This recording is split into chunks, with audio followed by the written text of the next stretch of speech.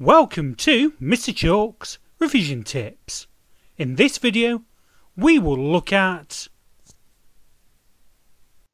Group 1 elements, Group 7 elements and Group 0 elements.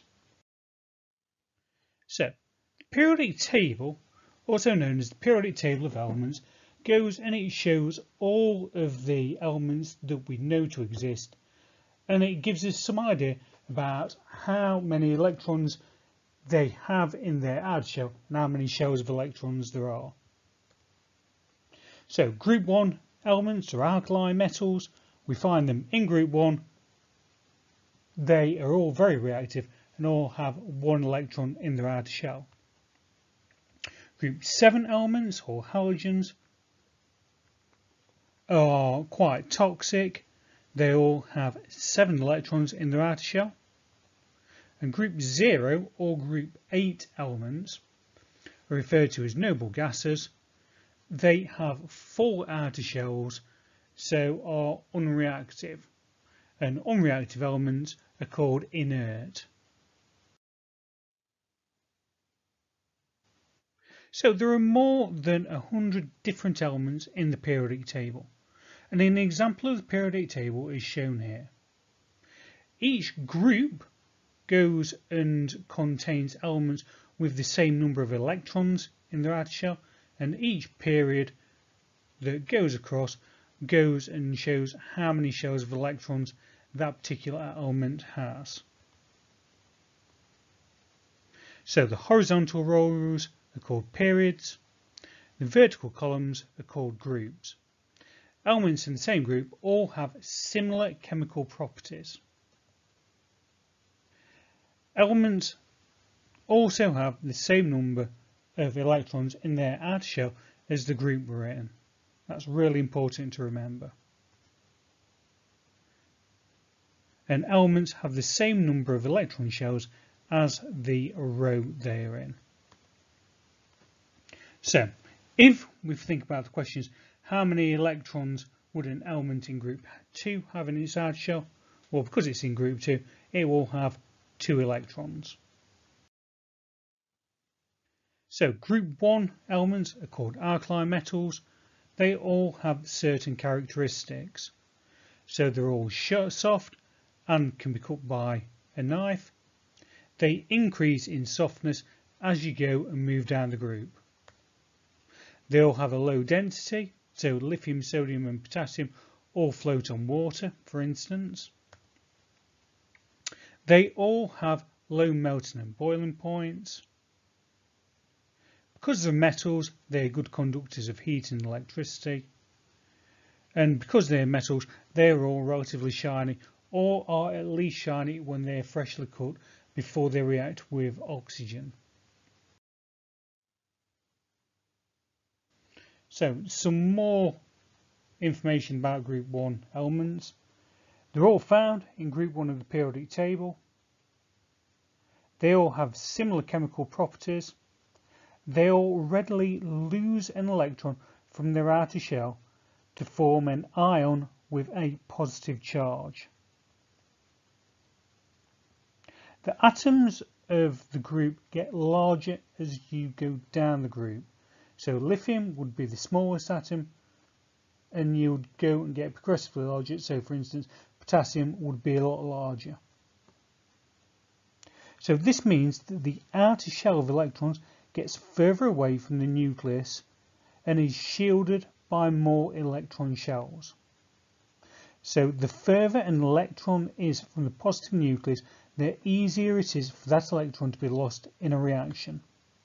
So therefore, as you go down the group, the further away that electron gets from the positive nucleus, so the more reactive the atom becomes. So if we look at this example of a question, so figure 2 shows sodium being put in the water. Describe 3 observations that you can see when the sodium is put into water. So remember that you'll need to state what happens when the sodium hits the water. Think about what gas is produced. So some things that you could include in that answer would be it could look like it's melting, it would give off bubbles, the sodium would go and float around the surface, the size of the sodium would decrease as it dissolves, hydrogen gas would be given off. Group 7 atoms are found in group 7 and all have 7 electrons in their outer shell. They're non-metals, so they do not conduct electricity. They're brittle and crumbly when solid, poisonous and smelly, and they become darker in colour as you move down the group.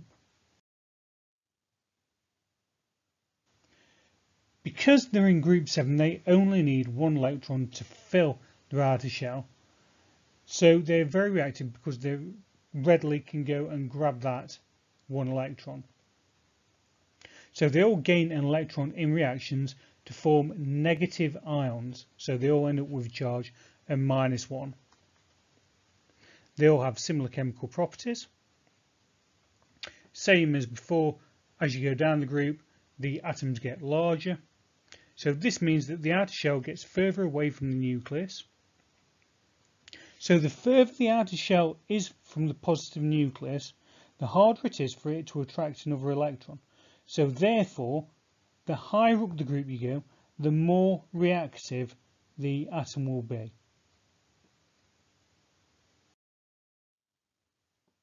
So in this question, group 7 elements are all toxic.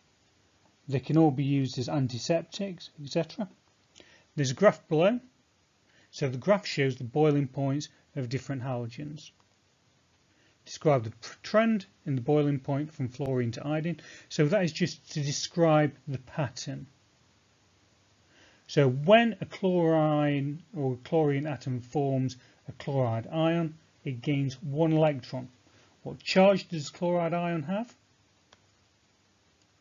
And what would the word equation be for the reaction between sodium and chlorine? So have a think, then have a look at the answers.